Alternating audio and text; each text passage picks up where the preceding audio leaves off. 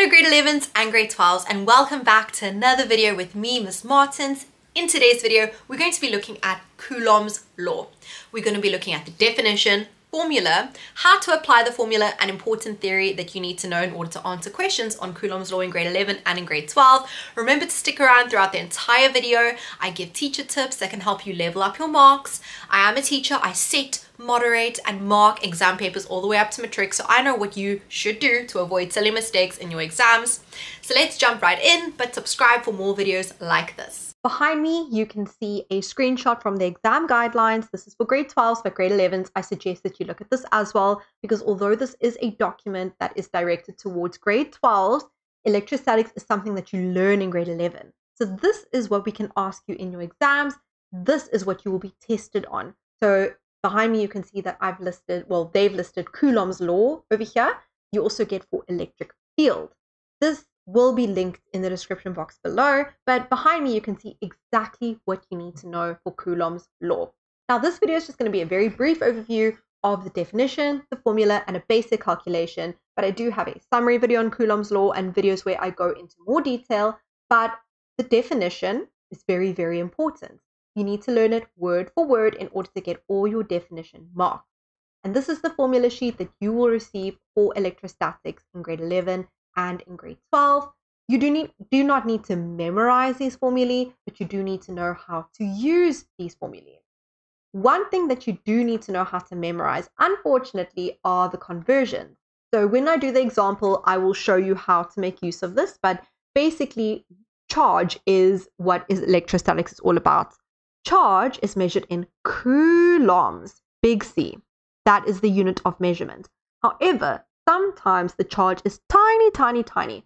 So we don't use coulombs, we use picocoulombs or nanocoulombs or microcoulombs or millicoulombs. It's kind of like instead of meters, we use millimeters or centimeters. That's basically what this is like. So if I give you charge in, let's say, nanocoulombs, you need to know how to convert that to coulombs. So if I say that the charge is 6 nanocoulombs, you need to know, okay, cool, for nanocoulombs to convert, I must times by 10 to the power of negative 9. So 6 times 10 to the power of negative 9 coulombs. That's how you convert nanocoulombs to coulombs. If I give you 3 microcoulombs, you need to know to convert microcoulombs, you must times by 10 to the negative 6. So it'll be 3 times 10 to the negative 6 coulombs. This stuff is not given on your formula sheet. This stuff is stuff that you need to memorize. Right, now let's jump into Coulomb's law. Now, before we do Coulomb's law, you do need to understand the forces that exist between charges.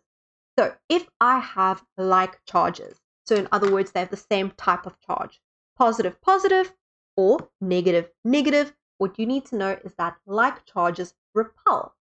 So if the charges are the same, they repel. They move away from each other. It's an electrostatic force of repulsion.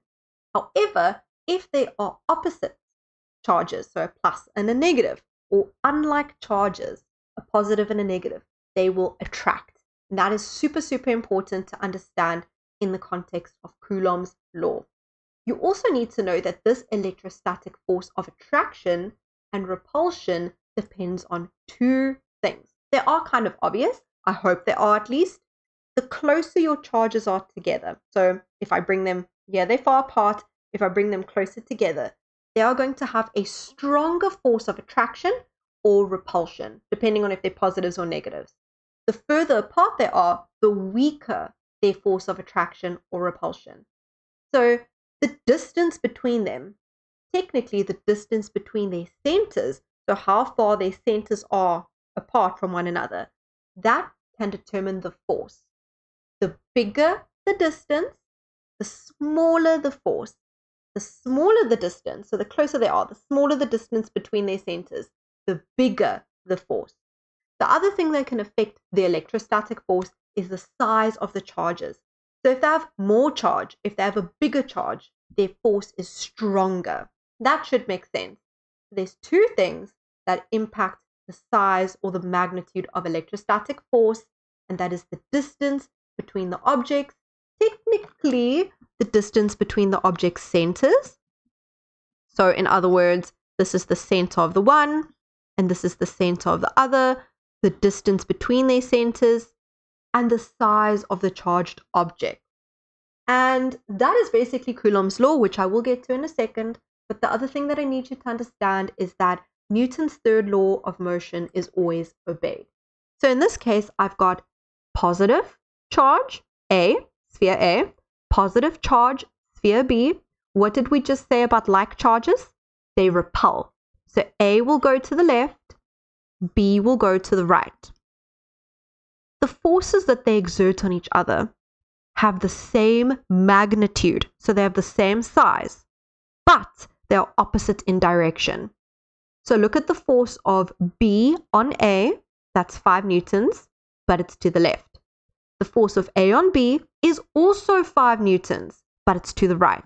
So equal in magnitude means both 5 newtons, but opposite in direction. One is left and one is right.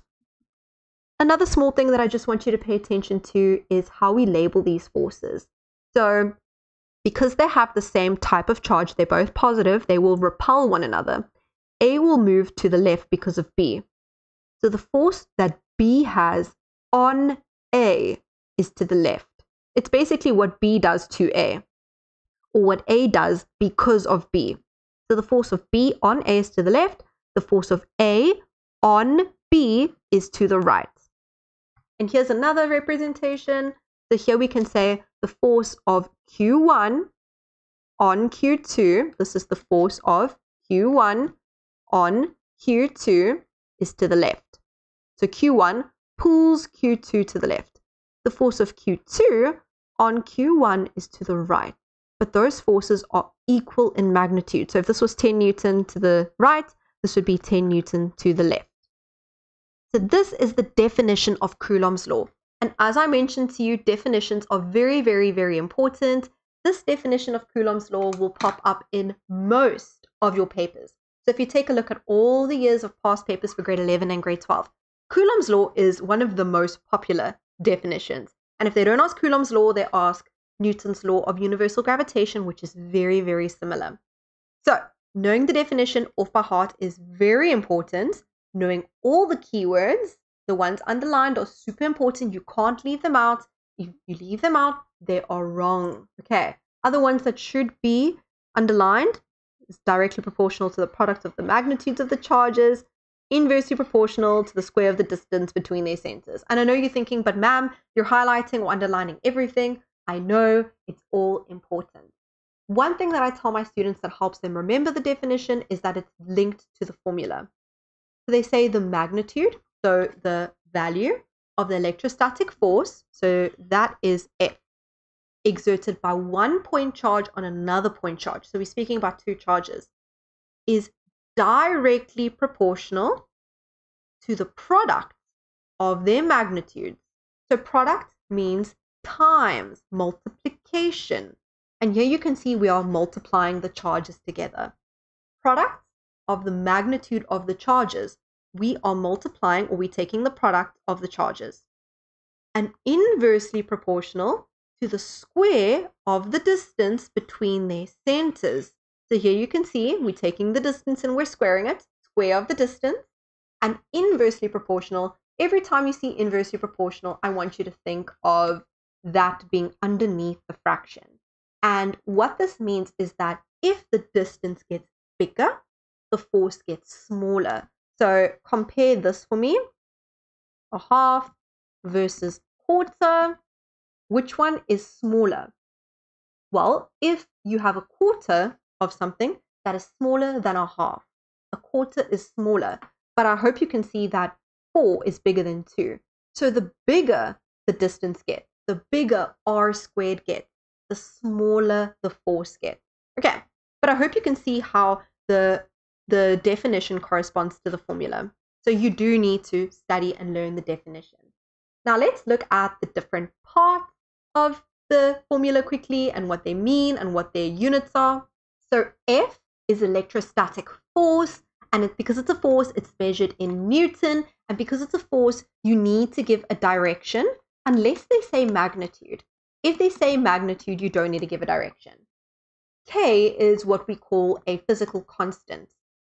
Constant means it will always be that value. And this one is called Coulomb's constant because this is Coulomb's law.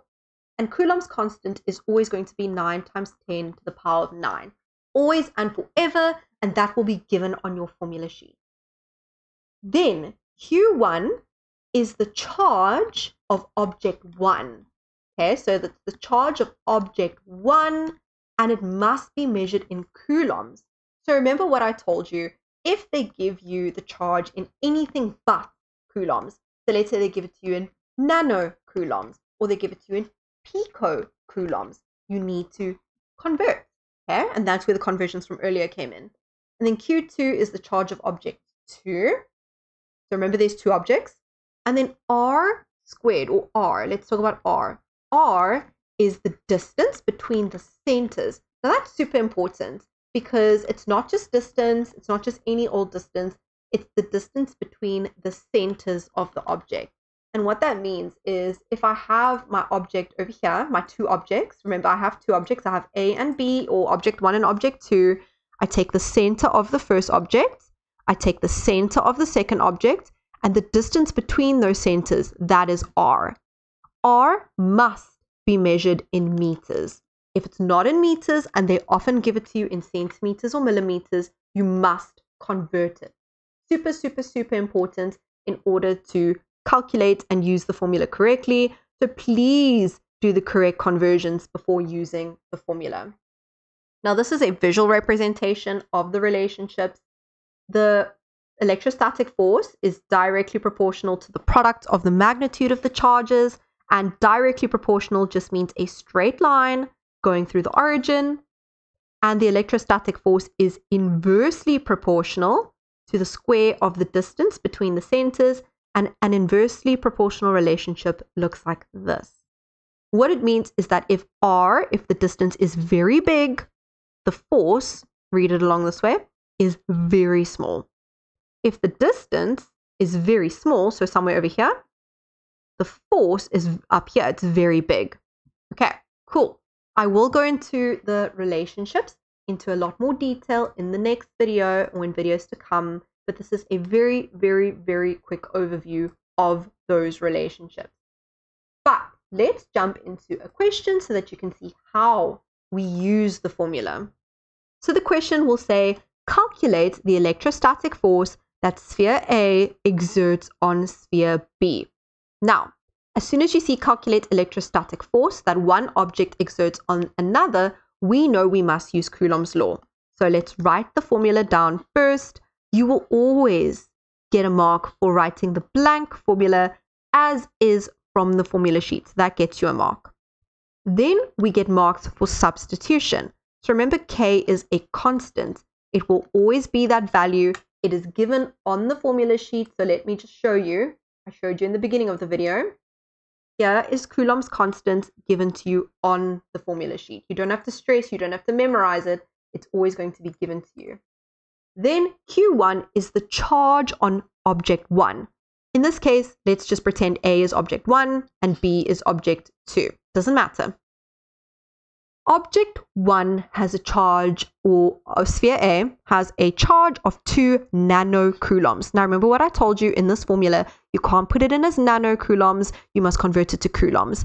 And the conversion from nanocoulombs to coulombs is times 10 to the negative 9. So we're going to go 2 times 10 to the negative 9.